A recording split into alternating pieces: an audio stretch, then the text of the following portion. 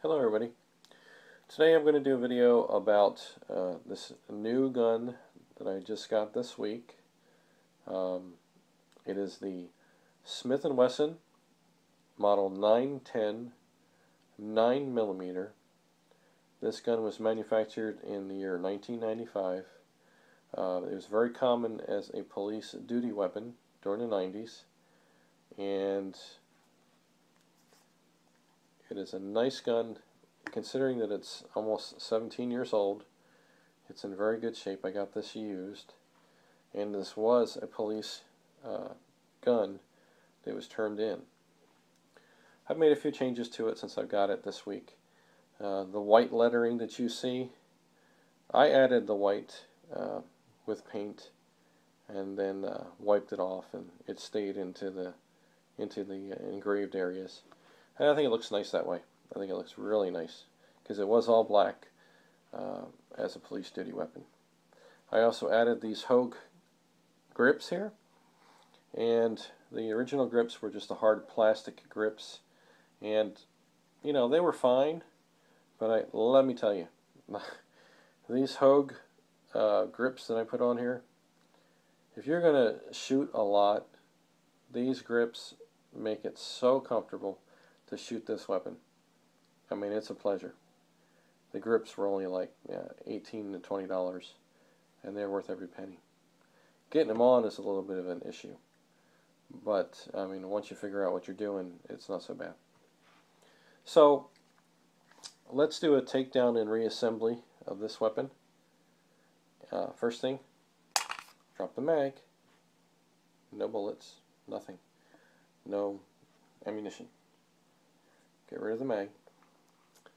Okay, then I'm going to pull the slide back and show that there's nothing in the chamber.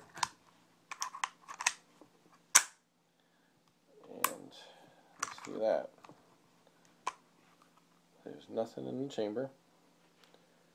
It is completely clear. Alright, so first step in taking it apart, just like a lot of Smith&Wessons, they're held together by that slide stop.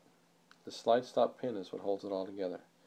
And to get that out, you're going to need to push it out. And from the other side, this pin, right above where the trademark is all that needs to be pushed.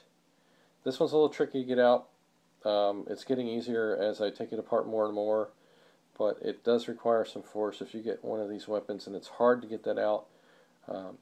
Just try pushing really hard with your finger, and if you can't manage with your finger, grab a tool that won't mar your gun and push that pin out from this side.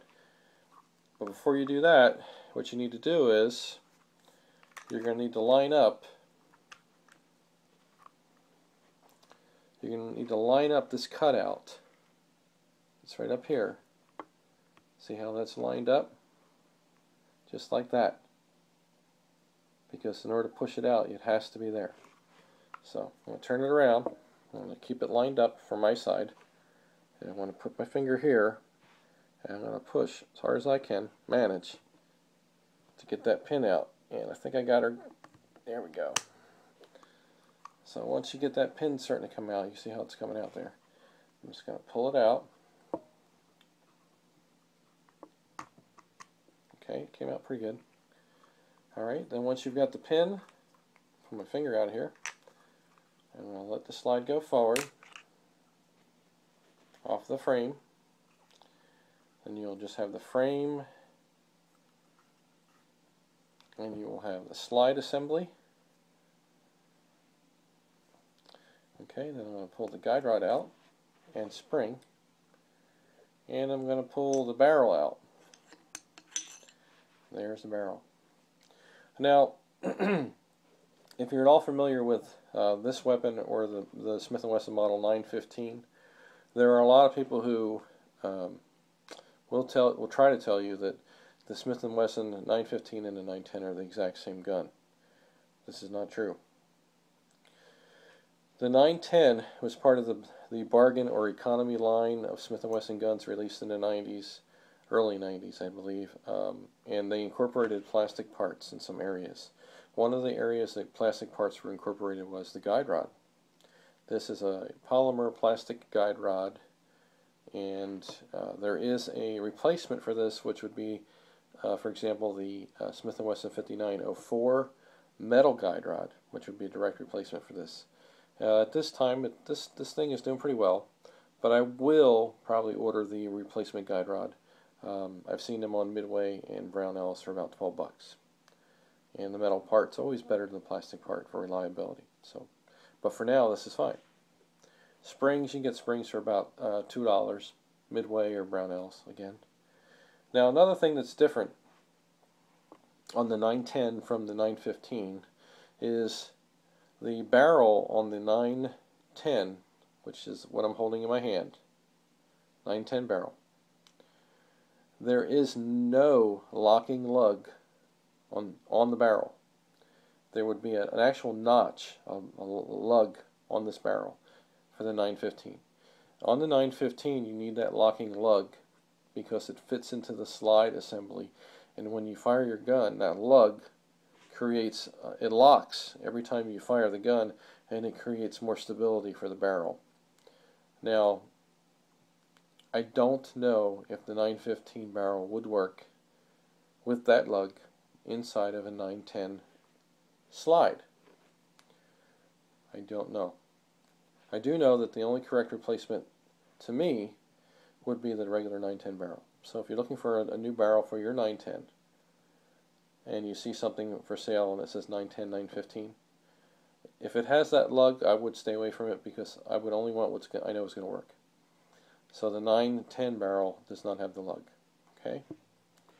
Other plastic parts on the 910 versus the 915, the magazine release button, this is plastic. The sights on the slide, these are plastic, front and back. And these are cost-saving measures that Smith&Wesson took to keep the price of this gun very affordable. I don't think it sold for more than $400 brand new in the 90s, and I picked this up for about $278, and that's all costs out the door. Very nice weapon. It was a police issued weapon. It was used by a police officer. It's 17 years old and it's in great shape. Took it out today, fired 100 rounds through it, had no issues whatsoever. It was really nice to shoot. It was a pleasure to shoot because it's such a soft shooting 9mm, very easy to control the recoil of it, just comfortable. Of course, even more comfortable because I put these grips on. These Hogue grips, they just, they fit your hand, and you're very secure. So I do recommend those grips. Hogue grips, very nice. So let's put this back together. We're going to turn the slide upside down like that. We're going to take the barrel. We're going to put the barrel back into the slide. Okay, make sure she's seated in there nice. You heard it. Then we're going to take the guide rod and spring, and we're going to put it into here. Now, one thing I should mention about these is, like on most Smith&Wessons, you're going to see that half moon shape that's right there on the bottom of the barrel. The end of the guide rod has to fit into this half moon shape. Okay? That half moon is what's going to hold that guide rod in place. So I'm going to put it in here and I'm going to show it to you up close and see if you can see it on the camera. Okay? So when it's in the right spot, everything will be centered. It's going to look like that. So you can see how it's sitting in there. Let me pull it out and I'll show it to you on the camera. So you can see that half moon. You see the half moon?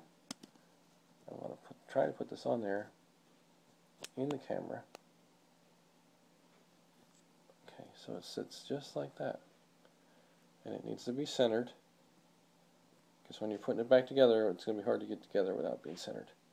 Alright, pick up your frame. You've got your slide guide rod assembly. You're going to push it onto the rails.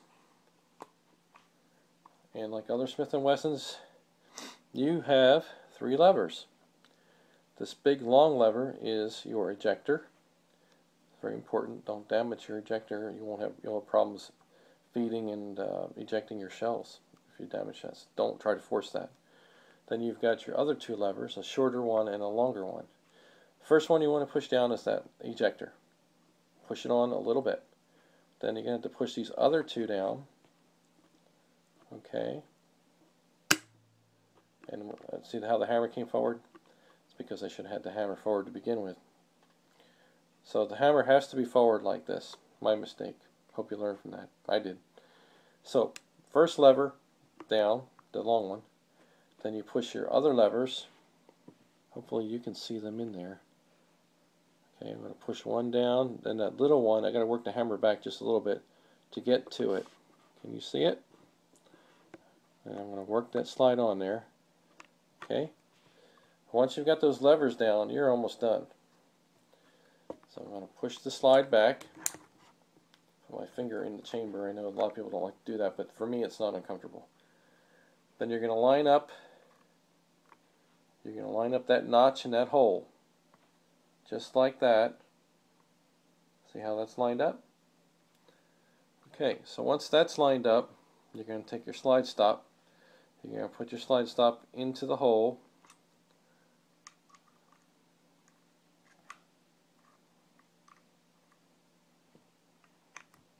Okay, there we go. You're going to put your slide stop into the hole. The barrel slid forward a little bit. That's what I was doing, was adjusting the barrel, pushing it back. You put your slide stop into the hole. And sometimes you just need to work it around a little bit. Okay, now once it starts to go in, you're going to push it, and usually it'll snap in there. And there we go. So now she's in there, and I'll just kind of work it back and forth to get it in there correctly. So I'm going to pull my finger out. Smith&Wesson Model 910, 9mm. Going to safety check, function check it. I'm going to hit the decocker, drop the hammer. Okay, and on this gun there is a mag release safety, or mag safety, and that means that you cannot fire the gun without a magazine in the gun. So I'm going to take my empty mag. I'm going to place it in there. I'm going to make sure the gun does fire now. And this gun has a really sweet trigger. The single action, check this out, really nice. Double action, very smooth, very controllable. Very good gun, not expensive. There's a lot of these Smith&Wesson 910s out there. You may not know much about it, but it's well worth the cost. Don't hesitate if you see one for a good price and you're interested in a 9mm and you do not have a whole lot of money. This gun is very much worth the money. Alrighty, that was my review of the Smith&Wesson 910. Any questions, any observations or comments, please leave them for me. I'll be happy to try to answer your questions. Shoot safe, be safe, and have a great day. See you later.